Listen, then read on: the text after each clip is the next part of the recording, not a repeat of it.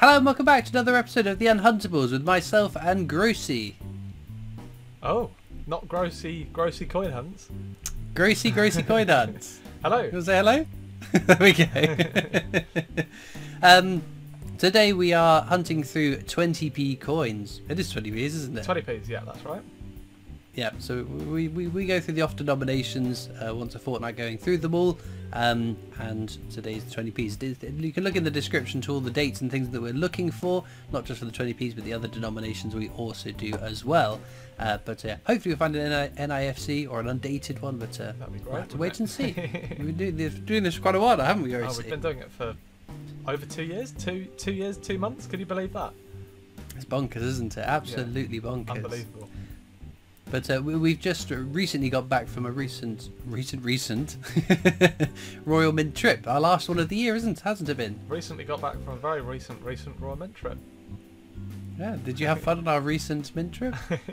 Doesn't sound like a word anymore. Yeah, no, it was great fun meeting Santa. The Royal Mint always do a great job at Christmas time. Decorations look great. Probably one of the better Christmas tours I've been on. Yeah, I was going to say that the tour was very different from other Christmas tours. I mean, Christmas is not the time to go if you are only interested in the sort of numismatic side of the Royal Mint. It's very much done up for kids to go to Santa's Grotto and meet Santa and all these things. But this year they've hired actors to play characters like Jack Frost and Mrs. Claus and telling a sort of story, or the naughty little elf as well. Was it an elf that took at the start? I forget now. I think so. Yeah, no, but no, really well done. And again, there was enough sort of adult humour that we enjoyed ourselves very much as well. Yeah, no, I thought it was great. Yeah. And of course, always good fun to meet subscribers, viewers, other people that make videos. We have a great time there. But it seems that there might be a bit of a change in the new year at the Royal Mint experience. Yeah, I've heard about this, but I don't know. I haven't really followed along with what's actually happening there. It's not very clear at the moment. So the reason I go down for the Royal Mint trip, and as many people pop to the Royal Mint for, is to get the strike your own coin. As part of the tour, you get to strike your own coin, and it changes throughout the year. So it is currently the Snowman 50p if you haven't been already. And when it changes, we go back down and get the next one. But it seems like they're going to be taking a pause in the new year. I've heard conflicting reports as to there will be a strike your own in January, and then they're going to close it down February until the spring for some sort of big revamp. Oh. But potentially we'll be doing the Royal Mint exhibit, the Royal Mint exhibition as a guided tour. Now whether that includes getting a strike your own as part of it, I'm not entirely sure, but what I think this is a whole change in the coin press room. As we know, they're going to stop doing world coins. They're going to be massively reducing the amount of UK circulating coins that they're produced, but they don't want to leave that space all wasted, so it seems that they're going to be doing something else in that space in addition to striking circulating coins for the UK, which again would be quite exciting to see if that is what happens. We'll just have to wait and see, I suppose. Time will tell. Yeah. Imagine we get to see some like silver proofs and bunker coins being struck. Boring. That'd be kind of exciting. Well, exciting because it's something new that you could only currently see if you go on a VIP tour. That's true. I think it would be fun the first time. To be honest, I'd say the coin press room, it was fun the first 10 times going to see the coins being struck, but after that, you know, the novelty of that has worn off for me, I suppose. I don't know, I like getting on the factory floor, and that time we got to walk right to the end. Don't get me wrong, like that was exciting because then that was novelty, but just the view you get from the window, when you've seen that like 30 times. But no, it will be fun to see what they do. Would you still go? I think if they do exhibition tours, would you still go if they don't do a strike your own? Maybe purely because it's different. It'd be interesting to see someone do a guided tour of the exhibition. I'd probably say to do it once or twice, but it'd be interesting to see if they point anything out that we have missed all the time that we've been walking around. That's true. But yeah, the revamp could be a change up of the exhibition. Someone else that we know has suggested maybe they're going to take us to different parts of the Royal Mint as part of that tour. I'm not quite sure where they could take us in that short amount of time that the tour lasts for. But no, I'm hopeful that it'll be an exciting change, because again, lots of us that go down more frequently than others, it would be nice to have a real revamp. Although, like you said, after the third or fourth time of doing the revamp tour, even that will get old news. But no, we'll have to wait and see. But we do have some exciting releases coming out imminently. We've got the Giant Deer, which is the final instalment in the Ice Age Giants series. Have you seen the image of that yet, Grosey? I have seen it. Yeah, that whole series seems to have just sort of whizzed by, and I haven't really been able to keep up. It's sort of all of a sudden it's come and gone. Yeah. Yeah, the designs, they looked good. I didn't have any particular comments, for better or for worse, about them. Yeah. Yeah. I must admit, I quite like, again, I've highlighted it before, that the Silverproof without colour has a mintage limit of 500, which is unbelievably low for a Silverproof 50p. So in my mind, that is the no-brainer, and I'm looking forward to getting that. But no, it's a nice series. I like these 3 coins, but we'll come back to how about it all whizzing past soon. But the other one is the HMS Belfast £2 coin. We finally had images of that come out. Yeah, that's true. Any thoughts on that? I think that it looks good, but in my humble opinion, it would look better if they didn't have that random planet in the top right, and or whatever it is, and had the text going, the proper way around the coin. Having said that, it's something different, but for me, the top right of it doesn't work. But the rest of the design, I think it looks great. It's a nice sort of close-up action shot. I'm having to scroll of the planet. Oh, I see what you mean. Yeah, the globe. Yeah, I don't know. I really like it. I think it's a really nice design. Again, there's action and motion in the design. I'm looking forward to having that. I was about to say finding that in circulation, but obviously that's not going to happen. But no, really nicely designed coin. I'm looking forward to the mass confusion of people referring to the Navy Centenary still as the HMS Belfast, and there actually being a HMS Belfast which is not the same coin. Yeah. Although very similar looking ships. But they are. yeah, no, it's another one I'm quite excited for. But speaking of imminent releases, that's 2 we've already discussed. There's obviously the Paul McCartney Music Legends, which again I assume will have an imminent release. I don't think we've seen that one yet, but again, it's a coin that I have real hope that it has potential, because the Music Legends series sort of died a bit of a death with the Rolling Stones, the Police, Dame Shirley Bassey. But whatever the Royal Mint did with the George Michael one, that was incredibly popular. If they can replicate the marketing, some of the spiel, the gumph to sell the George Michael coin, if they can replicate that with the Paul McCartney one, it has a chance of being a really popular coin, which is what we want to see. We want to see coins selling. And again, I think it comes down to the Royal Mint need to market to the people who are going to buy the coins outside of coin collectors, because we'll all find out about it, and those of us that buy it will buy it. But it's the George Michael fans that made that really popular. Yeah, that's true. The people that will just collect any memorabilia.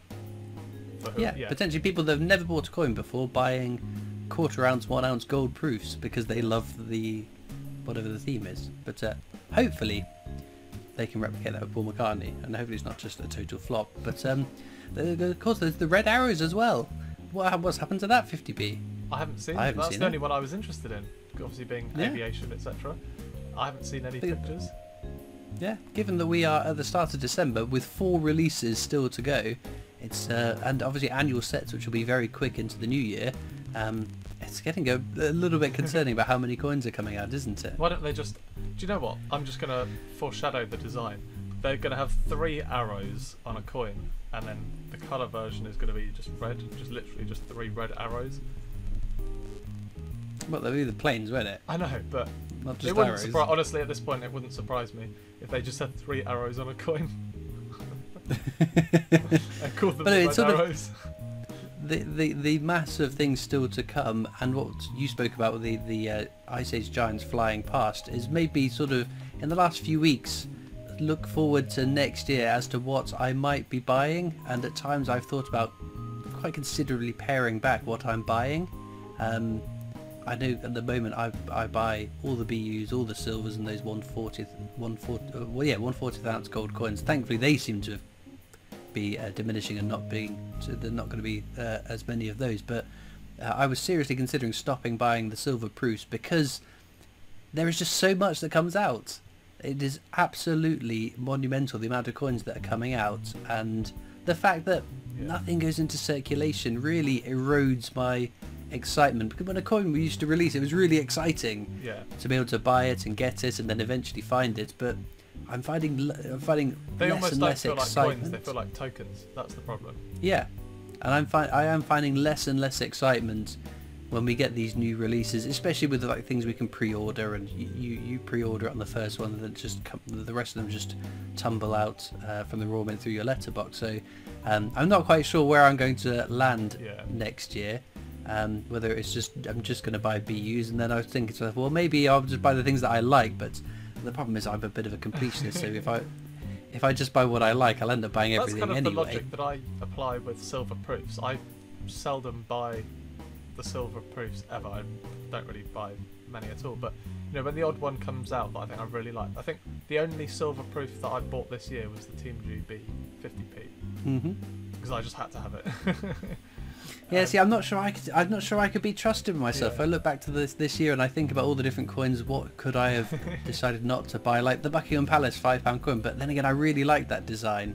The National Portrait Gallery one, again, it's not one that's, I don't know, people have been overly excited for, but again, I really like the design on that. And again, I don't know, I just don't think if I've got to be hard and fast with the rules. I think, it's worked for me, but then again, my budget isn't infinite as well, so that's partly helping as well.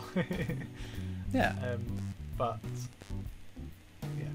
I think that it's definitely the case that when I first got into the coin collecting hobby, say like 4 years ago or whatever, you know, buying coins regularly, I used to buy everything, and you'd be so excited, you'd have to queue up to go on the Royal website. You know, you'd only get a couple coins released for each denomination each year. I think 2020 was when the floodgates really opened with like these sets. You know, you had like the Winnie the Pooh sets, you know, the dinosaurs, this, that and the other. Yeah, 9 coin sets. It's outside of the Olympic 50p's, you didn't see anything like that before. That's it. Whereas now, I kind of, if I'm honest, I pay attention to what's being released, but there's no interest for me to, I'm going to buy that one straight away, or I'm going to buy that one. It will just come to the point where eventually I'll think, I haven't got that coin yet, let me go and just buy one. So, yeah. Because I've been reflecting on it and trying to make a decision, because I think at the start of a new year is a good time to make the chop and make that decision whether I'm going to be quite as active in everything that comes out that I buy. Have you bought the Lunar New Year 2025 dated coin? Maybe. What was it? I can't remember. But you're committed to 2025 dated coins now. That's it. Yeah, I think like series that I've bought. So I would carry on my Tudor Beasts. I would carry on. I don't know, whatever current series that is. Again, it just goes to show I've got no idea what's up. If you use that logic, the problem is that you'll end up. Most coins are part of a series, so you'll end up with 1 or 2 that you don't have, and it'll be like, I'm just going to buy them because you're the completionist that you are. No, it's true, but it does make me worry, because like I feel I'm excited about coins. I'm very passionate about coins, and I think, well, what about all these people that maybe just have a passing interest in it? Not the majority of coin collectors aren't going to be laser focused and as excited about new releases as maybe I am. So if I'm getting a bit unmotivated by it all, what hope does that have for... Do you think that might have something to do with just how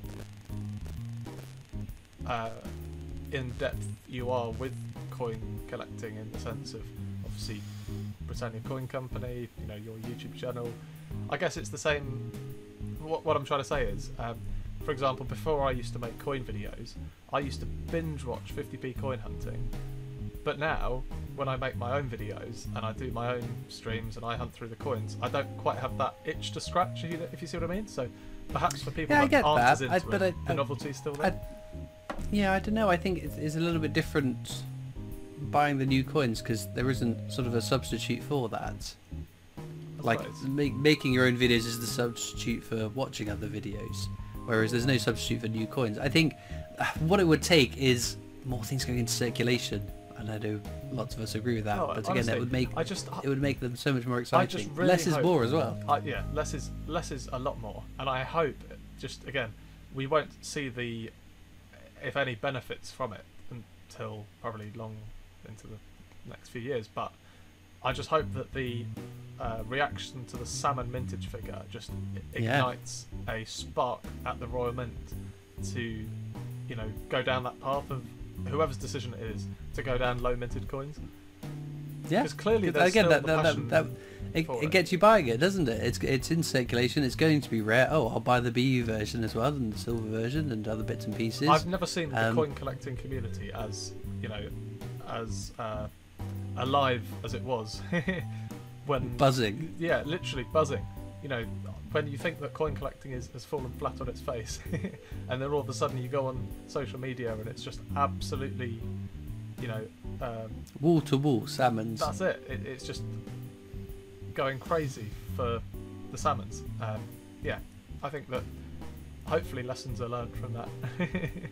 Definitely. Anyway, we rambled on long enough on my half. We're going to continue the conversation over on Groseys' channel, and we'll have a look to see who got the best coins. Well, there we go, our finds for today. We've got a couple of the key dates, the 2008 Gardner design, which are quite nice.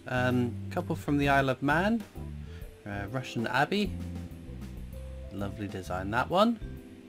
And then we've got the clock face, I can't remember what it's called. Oh, there we go, Castle Russian Clock. Very cool. One from Jersey, Lighthouse, 2012 dated. But for me, the star find is this Calpe house. What a stunning design this is from Gibraltar. A lovely, lovely coin. So I am chuffed to got my hands on that. Well, as we said, head over to Groseys after the video to see whether he found better coins than I think it's a bit of a challenge today. I got very, very lucky. As usual as well, you'll find links in the description across to my coin collecting Discord server if you'd like to come and join that. There are also links to my other social media channels, the PO box address if you want to write into me, and of course a link to the Britannia Coin Company's YouTube channel, company I work for as my day job, so please check them out as well. All it leaves me to do now though is thank you so much for watching. I hope you've enjoyed, and I'll see you next time for more coins. Bye.